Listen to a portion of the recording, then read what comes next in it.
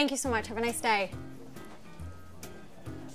Hi, excuse me. Hi, how can I help you? Yeah, my phone's not working. Oh, I'm sorry to hear that. What seems to be the problem? It's not receiving phone calls. Okay, let me see what I can do. I'm gonna run a test by calling you from the store. What's your phone number? Oh, no.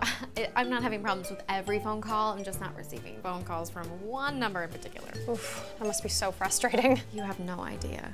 Do you have a way of contacting the person now so they can call you for a test? Yeah, I mean, he was supposed to call me 4 days ago. Okay, have you considered— We went on this date 2 weeks ago. It was amazing. Like, bam, you know, instant connection. You know, you meet people online sometimes and you're like, please don't murder me. But we met in real life and I was like, you're not gonna murder me, you're gonna marry me. That level of connection. So we're making out in his car and he was like, I'll call you.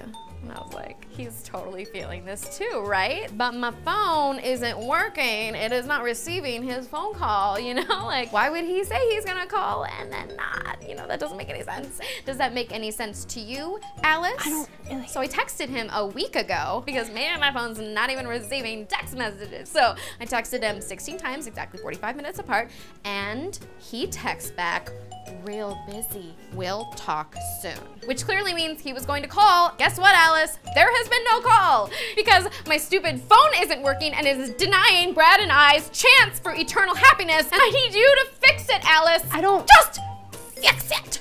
I don't think he's really that interested in you.